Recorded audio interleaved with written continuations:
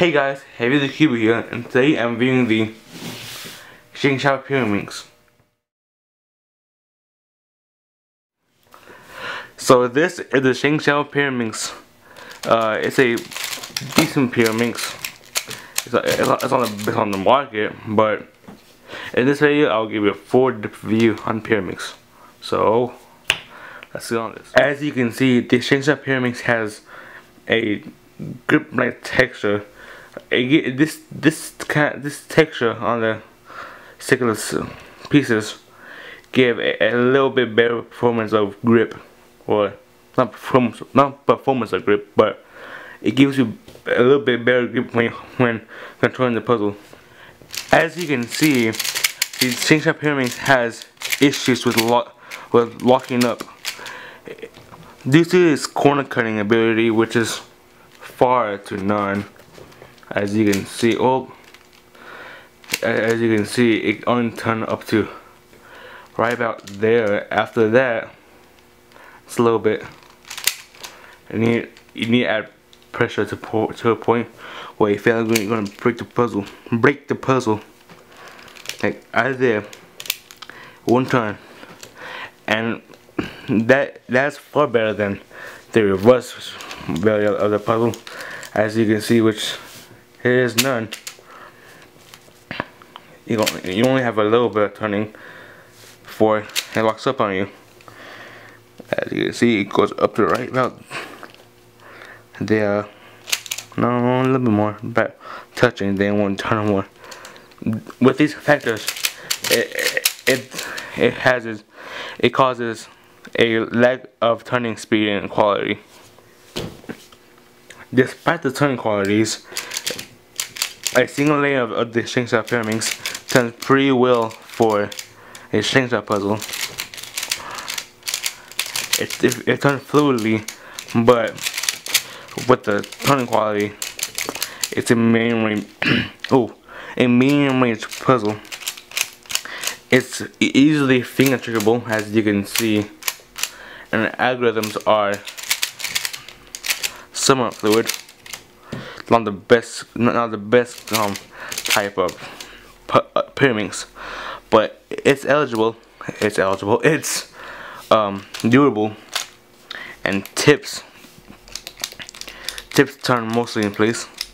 As you can see, if I can get it, tips would often do that.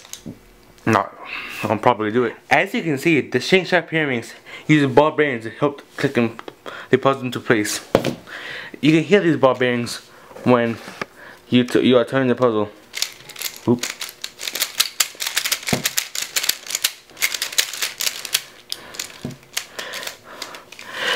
They really help the puzzle stay together when you finish the equation. So like, oh no, I need to do this. It really helps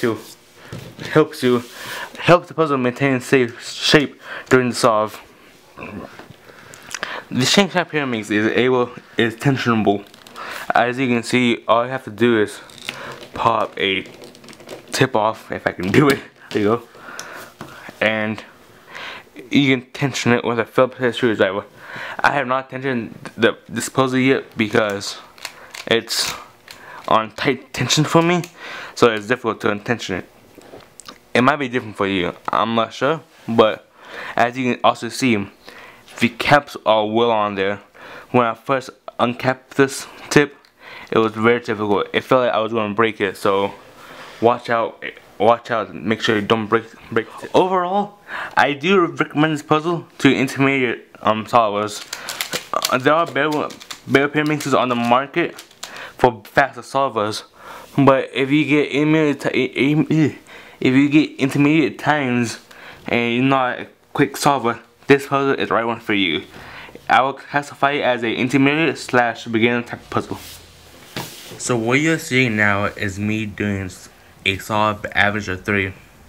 So what I'm going to say now, I'm going to say information on the cube. So on the cubego.us, you can get the ShengShou Gem Pyraminx for roughly $9, or exactly 8.99 cents. It weighs like It weighs it weighs 85.3 grams, and it's only available in stickless bright colors. You can't get in, you can all get it in black, or you can get it in different type of shades. It's only stickless bright. So if we want to get black, they don't have black. But overall, this is a good Pyraminx. Also, the soft averages is the session average for the soft string is around 15 seconds. So until next time, see you next video.